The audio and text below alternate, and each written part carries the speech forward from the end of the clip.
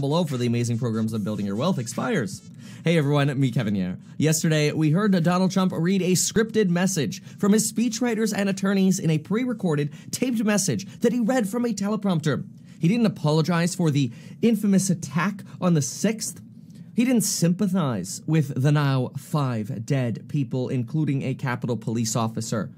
He didn't take responsibility for inciting violence. Now, on one hand, it makes sense. If his attorneys had any say in the writing of this speech, they wouldn't want him to take liability. But his scripted message did have a very presidential tone. He talked about unity. He talked about how this is a time for calming and tempering the frustrations of the election. While he didn't officially use the C word, concede, he did talk about a peaceful transfer of power to the next administration coming in on the 20th. He also seemed to put the election loss behind him and put the tenseness of all of the disputes behind him. And it somewhat felt like we were now able to turn the page to a new chapter, a new beginning. He did leave us with a cliffhanger that there will be a future Donald Trump chapter, that his movement is only just beginning. But his speech statement was very presidential. It almost seemed like it took a little bit out of the Biden playbook of calling for a period of calming and unity, which is something that Biden says in almost every speech. Now, a lot of us don't believe that Donald Trump believed a single word that he said when he said it, but at least he said it. It was certainly a step forward and not a step backward. And I don't think any of us, whether we're Republicans or Democrats, could disagree with that. And this is despite the fact that yesterday when I shared it, and I shared a little bit of commentary on it, I had to deal with commentary like this. Kevin, you are an idiot. I'm unsubscribing and your channel sucks. Democrat POS, Trump 2020 and beyond. Thank you, Jordan. This was right after Roberto said, I smell a Trumper. I am unsubscribing right away. Apparently, staying in the middle means I lose people on the left and right. But anyway, back to this message. While I am upset that Donald Trump incited these riots, and I will never forget what happened on Wednesday the 6th. We have a over 10-hour video. Many of us spent the entire 10 hours together going through all of the madness as it broke.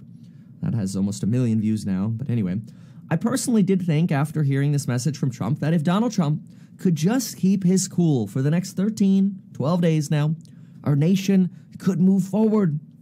Maybe even more unified than before. We even talked about how maybe Donald Trump will just go to Camp David like he was planned to go to Camp David, and every message he puts out will be curated. Well, I was wrong. I was really wrong. It took less than 15 hours for Donald Trump to relapse. Not only have we had more resignations in his staff, despite calls from Republican senators and representatives begging people to please stay at the White House, more and more Republicans are resigning, or staff members are resigning. Larry Kudlow did say he was going to stay on the Trump administration, or as part of the Trump administration, but he said he was going to maximize all of his vacation days for the remaining 12 days, and he would be on vacation. So it seems like people are either resigning or going on vacation to stay away from Donald Trump at this point. We also know that in Donald Trump's speech yesterday, he said that the National Guard was immediately brought out to help quell the issues. We know this is not true. So even though his message overall sounded positive, we know there were still some untruths in what he said. We know that there are at least many reports that Donald Trump delayed in sending the National Guard, that he didn't want the optics of the military, essentially, even though the National Guard is different from the military. He didn't want the optics of military personnel coming to the Capitol. It took Mark Meadows calling on Ivanka Trump and Pence to try to convince Donald Trump to finally authorize the National Guard, as one of the reasons why it took 2.5 hours for the National Guard to respond, thanks to chain of command issues over at the Pentagon, where they were told, no, the National Guard's not allowed to have munitions, weapons, riot gear. No, they can be on standby outside the perimeters of the city. But that's it. We also know that Mitch McConnell's wife, who works as a Trump cabinet member, resigned, And we also know that Mitch McConnell says he never wants to speak to Donald Trump again, which also makes us wonder, does this mean that maybe there is a path for Donald Trump to get convicted in the Senate? We know that House Democrats, probably some House Republicans as well, do expect to vote on impeaching Donald Trump at the middle of next week. Personally, I always wonder what takes so long, but House Democrats will have a caucus call today, and they will plan an impeachment vote for either Tuesday, Wednesday, or Thursday of next week. The Senate is technically not back in session until January 19th, but Mitch McConnell seems pretty pissed. Mitch McConnell could call the Senate back to hold a trial and convict. After all, Donald Trump did not stay quiet like we expected. See, I ran a Twitter poll yesterday. I said, 24 hours later, what do you think is most likely regarding Trump's last 12 days? Remember to follow me and vote on these polls at RealMeetKevin on Twitter. 18% of you out of 3,600 votes said impeachment.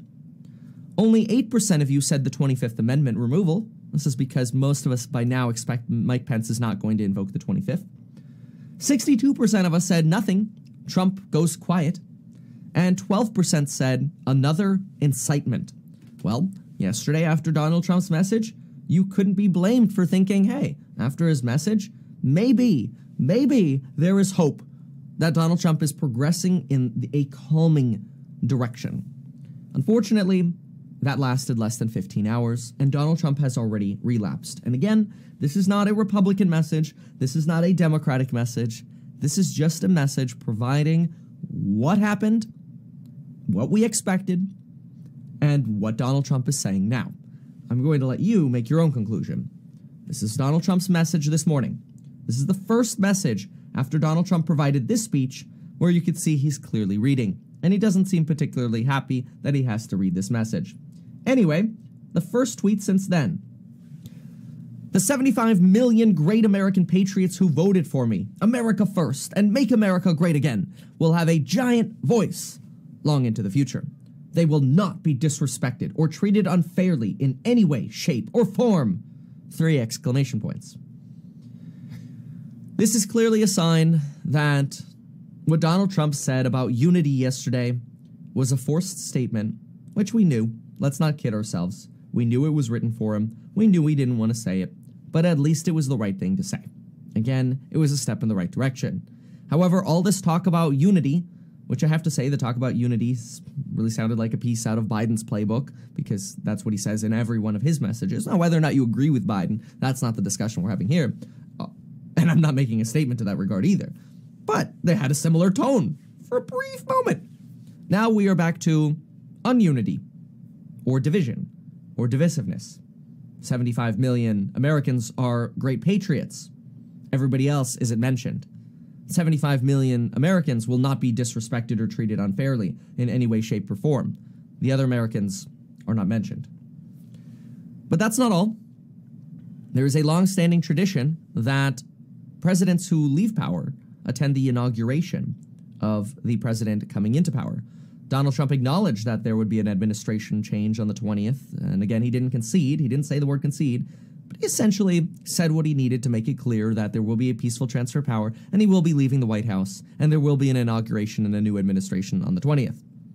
Well, Donald Trump had to make it also very clear to all those who have asked, I will not be going to the inauguration on January 20th. So, I have 2 questions now. Number 1, were you expecting this, or were you expecting Donald Trump to stay quiet, temper, and remain calm through the 20th? Or were you expecting this to happen? I guess I also have a bonus question. Have you used that coupon code down below to build your wealth?